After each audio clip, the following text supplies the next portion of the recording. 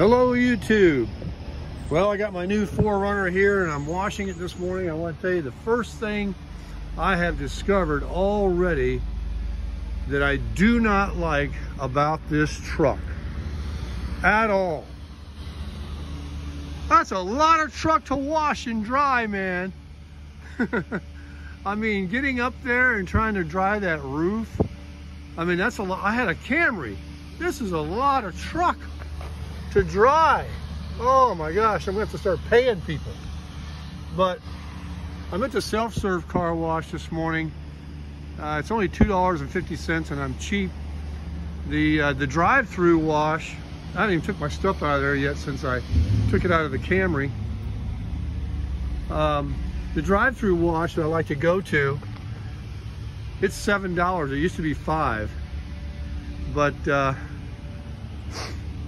man, this is a lot of truck to dry off. Anyway, I love it though. I really do. I cannot wait to break up all that red and put those black step bars down there, some black TRD Pro rims, and a black basket rack on the top, maybe. But certainly the black rims and the black step bar down the side. Yeah, see? It's just naked without something there. But anyway, no regrets. I love her. All right, guys. A lot of videos coming, a lot of mods. I bought something last night online. I can't decide on the bars yet. They do not have a tray. Look at this. They do not have a tray that sits on the top of the console. So I watched a YouTube video. Oh, I didn't see this. I didn't put my gun in there, maybe. A guy said, I can't believe they don't put those in.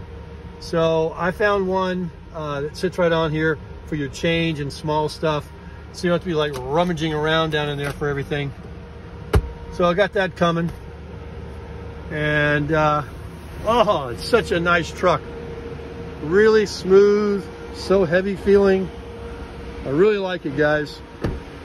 And you know, red is going to be nice when I get the black stuff put on. There's a guy going through the car wash over there making all that racket.